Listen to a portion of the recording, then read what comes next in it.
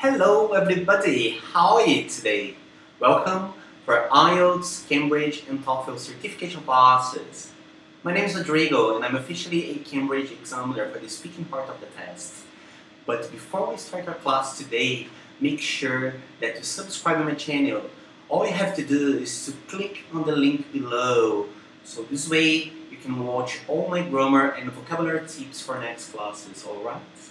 And the topic of the day is a very advanced one. It belongs to C1 and C2 levels of the Common European Framework Database. And it's called figurative language. Basically, figurative language can be used for both speaking and writing.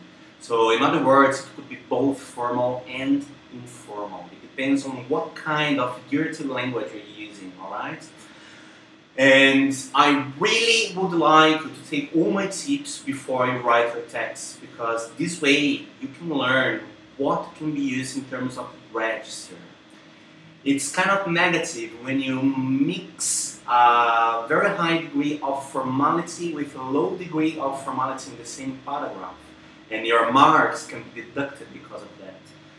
And for this reason, I'm teaching you the imperial figurative languages existent in grammar language, alright? So, not all the names are similar in all languages, so I'm teaching you the English terms, but perhaps in your language, whoever is watching this video, the terms will have a different name, alright? So don't worry about that, just really focus and pay attention at the English term you are going to learn. And the first one is simile. Repeat please. Simile. Basically, the word simile means a comparison of expression by the usage of as or like. That's it. For instance, if you say, Mary was as brave as a lion, you are comparing how brave Mary was, so as brave as a lion. We know that's an exaggeration because lions are much braver than people, but you know, simile has exactly this function, alright? The second example, he is as funny as a barrel of monkeys. Again, I'm comparing how funny he is compared to monkeys. And your explanation is as clear as mud. And in this case, specifically, I'm being sarcastic because mud is not clear, alright? Excellent, so this first one was simile, alright? Now, let's move to the figurative language number 2, oxymoron. Again, oxymoron, which basically means when two words with opposite meanings are used together, you know. Some people can be really confused because they're using two opposite meanings in the same sentence. Example number 1, John was clearly confused. So if he was confused, how is it possible to be clearly, you know? Like, clearly is the opposite of confused, and they're used together, right? Another example, just act naturally. If you're acting, that cannot be natural, because that's a fake. So again, that's called oxymoron in language. Another example, the firm was weirdly normal this morning. So if it was normal, how is it possible to be weird? Understand? So they are opposites. Weirdly normal this morning. The weird is the opposite of normal. Okay? And the last one, just answer the questions in a random order. If there is an order, that's not random. Because random means it has no order. So in a random order, again, we use a feature called oxymoron in English language. Alright? So, let's move to language number 3, which is a metaphor, perhaps one of the most common figurative languages in English. And basically, we describe a person or an object by referring to something that has similar characteristics to that person or to that object. It's easier to see some examples, right? So, John's suggestion was just a band-aid for the problem. Band-aid is a very common word in the whole world, so everybody knows what band-aid is. So his suggestion was a band-aid for the problem. It means that it has covered the problem, it has solved the problem temporarily. You understand? Second example, laughter is the music of the soul. So we know that laughter is not music, but it's the music of the soul. It sounds like music when you laugh, alright? It's a metaphor. In the last example, her lovely voice was music to his ears. Again, her voice is not music when she speaks, but it was music to his ears because he felt relieved when he heard her voice. Do you understand? Alright, so that's called metaphor. Let's move to number 4. Metonymy. Again, let's repeat it. Metonymy. Basically, when we refer to something using a word that describes its qualities or features, or in other words, it replaces the name of a thing with the name of something else which is very, very closely associated to it. For example, when you say, I read Agatha Christie, basically what you meant to say is that you read a book that was written by Agatha Christie. But everybody says, oh, I read Agatha Christie yesterday. They read the book. Another example, I drank a glass of milk. No, you cannot drink a glass. So what you drank was the content of the glass. So you drank a glass of milk. So what you actually drank was the milk, the liquid, and not the glass. And that in English has a special name. It's called metonymy. Alright? Excellent. So let's move to the next one. Catachresis. So basically, when we associate parts of our body to objects and vice versa, alright? It's called catachresis. For example, the chair's legs are broken. We know that what goes under the chair to sustain the chair, they're not legs. Legs is what we have in our bodies, what animals have in their bodies, but we call the chair's legs. So we are using a human's body part on a chair. In the second example, I need to replace my bed's feet. Again, feet is used for people and animals. They're not used for objects, but in this case, we are lending our body part to an object, and that's called in English catachresis. Alright? That's the formal name we give to that.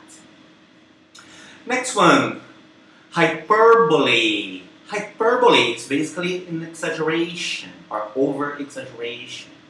So when you say he's running faster than the wind, we know that's impossible. Everybody knows that it's impossible to run faster than the wind. But this exaggeration means that he's running the fastest he can, alright?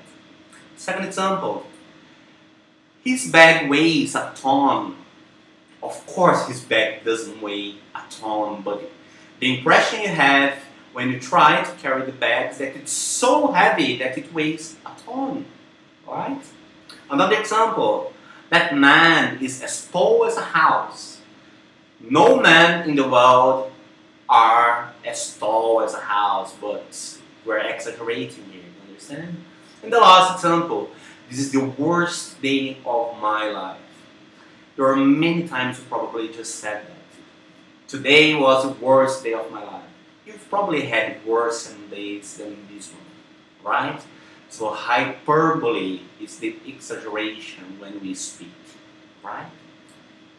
Now let's move to personification. Personification is when a thing or an idea is given human attributes. So parts of humans' personalities and attributes. For example, when you say lightning danced across the sky.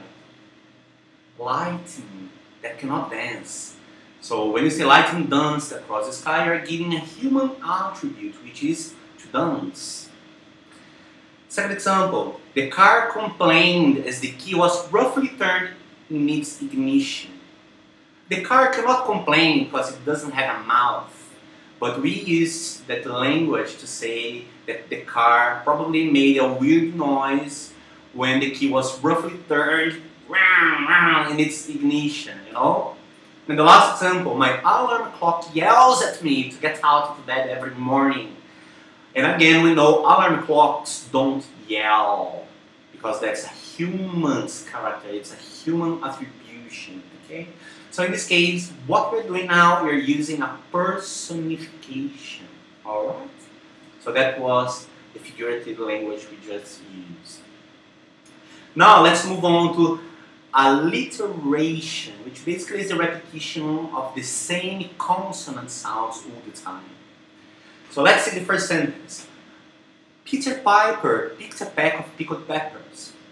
So we've repeated the P, P, P, P, P, P. We repeated a lot of consonants in the sentence. A good cook could cook as much cookies as a good cook who would cook good cookies.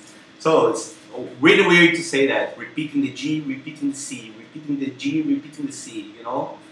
And black bug beat a big black bear. So again, all the B's. Black bug beat big black bear. 6 B's in a row. So that's what we call alliteration, and that should definitely be avoided in writing. Okay? Now, the next one, understatement, is when you try to make something less important or less strong or to sound less bad, you know, than what it really is. For example, he's not too thin. You know, he's obese. So instead of saying he's very fat, you say, well, he's not too thin, you know? You're minimizing, you're softening the situation. Second example, it rained a bit more than usual. When you're describing an area being flooded by heavy rainfall. So there's a lot of flood, a lot of rain, and you're saying, well, it rained a bit more than usual. You know, you're saying, again, you're softening the real situation. And you say, oh, it was okay. Said by a student who got the highest score on the test. So the guy aced the test. He was supposed to have said, oh, I've done fantastic on the test. But he said, oh, it was okay. You know? So he was minimizing, he was softening the reality, which is to do fantastic in the test. Okay? Next one, onomatopoeia. Again, onomatopoeia, when you use words that include similar sounds to the noise the words refers to, alright? To the words referred to, okay? So you say, the buzzing bee flew away. Buzz is the sound of a bee. So the buzzing bee flew away. So you're using the sound of a bee to say what the bee did. The sack fell into the river with a splash. And splash is the noise of water spreading all over. A meow is a vocalization of cats. So every time cats wants to talk to people, they say meow, which is the sound. So the sound of animals, the vocalization of animals are called onomatopoeia. Alright? That's the name we give in English. Let's move to the next one. Imagery. Again, imagery. Basically, it's used word to play with our 5 senses, like our listening, our smell, our taste, our touch, and our view. The 5 senses we have. Okay. So let's see the first example. It was dark and dim in the forest. So the words dark and dim are visual images. The children were screaming, shouting in the fields. So again, screaming and shouting appeal to our sense of hearing or auditory sense. They whiffed the aroma of brewed coffee. Whiff and aroma evoke our sense of smell, our olfactory sense. Okay?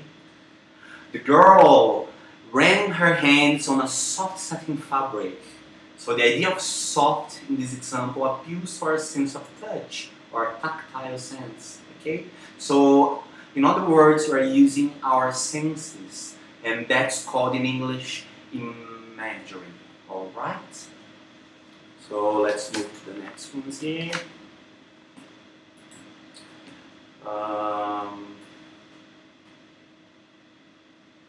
Now, next one. A cliché. As the name says, so a cliché is the overuse of the words or the sentence. So everybody knows because it has become popular, right? So just to give you an example, because there are so many cliches, so when we are describing time, the following expressions have turned into cliche. When you say in the nick of time, it will happen just in time, you know? So you say in the nick of time, he arrived to catch his train, alright? Just in time. Only time will tell to become clear over time. So only time will tell. It's a very cliche sentence. It's a matter of time. That's gonna happen sooner or later. And at the speed of light to do something very quickly. Again, we are using expressions of time as cliche. We could spend the whole afternoon using cliches here, but probably that's the easiest part of cliches. So I think that was enough for us to understand. Okay. Next one, anaphora, which is the deliberate repetition of a part of the sentence. Okay. So we do that on purpose. We repeat on purpose parts of sentences. So I say to you, every day, every night, in every way, I'm getting better and better. So I've repeated every on purpose, deliberately. Okay? Second example, buying diapers for the baby, feeding the baby, playing with the baby. This is what your life is when you have a baby. So again, we're repeating baby, baby, baby, baby deliberately. Okay? And the last example, the wrong person was selected for the wrong job at the wrong time for the wrong purpose. Okay? So again, I use the adjective wrong repeatedly, and that's called in English anaphora. Okay? So we did that on purpose. Next one is zeugma, which basically is used to omit the previous verb. So we let out the previous verb. Okay? For example, my father was American, my grandfather Russian, my mom Spanish, and my grandmother Greek. In other words, I don't need to say my father was American and my grandmother was Russian and my mom was Spanish and my grandmother was Greek. We don't need to repeat the verb to be all the time. So by eliminating the previous verb, I'm using a zeugma, alright? Another example. Histories make men wise, poets witty, the mathematics subtle, natural philosophy deep, moral grave, logic and rhetoric able to comprehend. In this case, I'm eliminating the use of the verb to make. Like histories make men wise, poets make men witty, the mathematics make men subtle, natural make philosophy deep. So we don't need to use make. So when we eliminate the previous verb, that in English is called zeugma. That's the right name. Okay? Next figurative is the asyndeton. Repeat please, asyndeton, which is used to eliminate or leave out conjunctions. In this case, we do not use conjunctions, so we do not need to link our nouns. So he eats, reads, cooks, sleeps, drinks. That's all he does. You know, so when you're complaining about something, it's very common to use a syndeton. Because you say everything that a person does and they don't need to connect because there are many things to be said in a row, you know. So all she does is studying, reading, eating, waking up, having a shower, feeding the cat. So you're giving a sequence of events, and that's in English, because you're not using conjunctions, you're not linking your words, it's called a syndeton. Okay? That's the formal name we give to that. Next one, anadiploses. So anadiploses is the repetition of words in successive clauses in such a way that the second clause starts with the same word that the previous clause is finished. So we are going to repeat the last word of the previous sentence, and we are going to start the new sentence with that word. So we are going to be repeating and repeating and repeating. So let me give you an example. You must make every effort to support your faith with goodness, and goodness with knowledge, and knowledge with self-control, and self-control with endurance, and endurance with godliness, and godliness with mutual affection, and mutual affection with love. So you're using the last word of the previous sentence to start the new sentence, okay? That's what we do. And that in English is called anadiploses, alright? We're almost done. So the penultimate word of the day is chiasmus. Basically it happens when two clauses balance against each other by the reversal of their structures. So by the inverse of their structures. So let's see the example. Never let a fool kiss you, or a kiss fool you. So I inverted a fool kiss you by a kiss fool you. You know, that's the reversal of the previous sentence. Next example. You forget what you want to remember, and you remember what you want to forget. It's a classical, right? Another example. Do I love you because you're beautiful, or are you beautiful because I love you? So I'm using the reversal of the previous sentence. And when I do that in English, it's called chiasmus, alright? And the last figurative language of the day is pleonasm. So pleonasm is the overuse of more words than are needed in the sentence, you know, to express a meaning. In other words, you're not supposed to use more words than necessary, you know. It's a bad thing, it's a negative thing to do to your text. So please, let's avoid pleonasm. That's really, really bad. So let's see some examples.